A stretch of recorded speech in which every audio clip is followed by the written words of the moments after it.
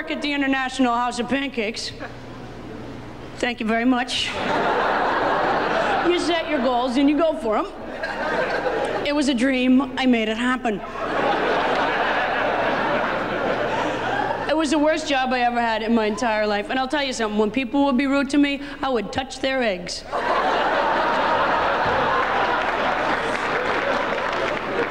It's a true story. I just flip them over in the back with my hands a couple of times. They didn't know. I felt better. It worked out. I didn't want to. I had to.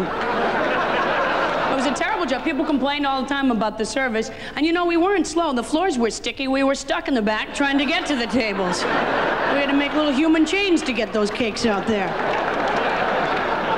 We did it. So me, or do I have the worst posture in the history of the world? I hope to eventually go all the way over and become an O. I would like to go on Sesame Street and represent the letter O. Little career goal. By the way, too, if you have huge fat thighs, what you want to do is kind of sit on your legs so you get the full spreading. Actually, I am kind of a screwed up person, I admit that openly. My parents were very weird. My mom was one of those angry moms that gets mad at absolutely everything. One time when I was little, I knocked a Flintstones glass off the kitchen table. She said, well, damn it, we can't have nice things. And now she does a weird thing. She calls me up to tell me things that my dad does that make her mad. Have your parents reached this phase? I don't even understand the things that make my mom mad. She'll say stuff like, she'll call up and go, like my dad has a garden in the back, so she'll call up and go, comes in here that damn zucchini. And I'm waiting for the next sentence. Because I'm thinking that can't possibly be it. No, comes in with the zucchini and what? Hits you with it, rubs it on the wall, something. No, but that's actually what she's mad about. Comes in here that damn zucchini. I try to seem upset just to be supportive. I go, ah! What does he come right in with his ah? She's got a whole bunch of them like that. Sits in there on that damn couch. Okay, now he's gone too far. What does he sit right on the actual car? Ah!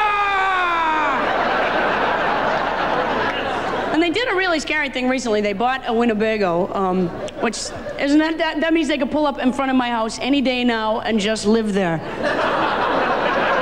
Well, I tell you what, they're not getting any water and they're not plugging anything in. I should have thought of that a long time ago. Does anybody else's mom have the avocado seed in the kitchen windowsill with the toothpicks in it? Now, what is that, witchcraft or something?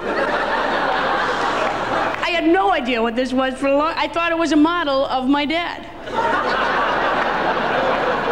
Drowning.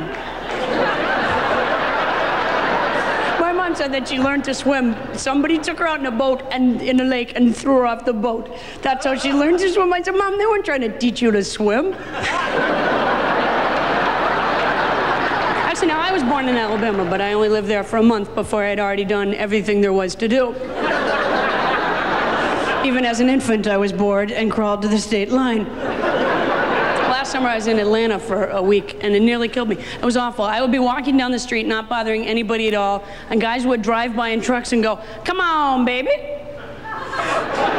Does this usually work for them?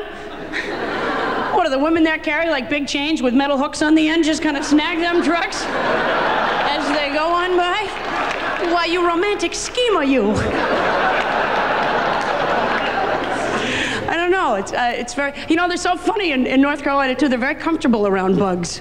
Now, I am not afraid of them, but I don't want them on my body or in my house if I can avoid it. These guys were so comfortable. One day I was in the woods with a friend and a big bug landed on my back. I mean, a big bug. I could feel it tugging on my shirt. It's like, would you just knock that bug off? And she goes, nope, that's just a devil bug. Don't even worry about it. It was like she looked at it first to see if it was the kind of bug that should go or stay. Because different bugs there have different rights. I go, it's a bug, it's on my back, I would like it off, thank you. Nope, that's just a devil bug, it won't even hurt you. It's got a dog in its mouth. If you could just knock it off my back. Also, I get very nervous with, there's like a group of people in this So I don't, like the people in Tennessee last year that didn't want anybody to read books that suggested there was life before Bible stories. Remember them? Book burning in 1986. Did we learn nothing from Footloose? We have to worry about anything other than that. Actually, I'm not a religious person. I don't believe in God. Well, I'm a devout atheist. I still go to church. I'm not a heathen. I go to an atheist church. We have crippled guys who stand up and testify that they were crippled, and they still are. As now as you drive out of the airport in Eugene, Oregon, there's a big billboard that says the wages of sin are death. I guess that's their way of saying welcome to town. I would imagine that the wages of sin are death. But by the time they take taxes out, it's just kind of a tired feeling, really.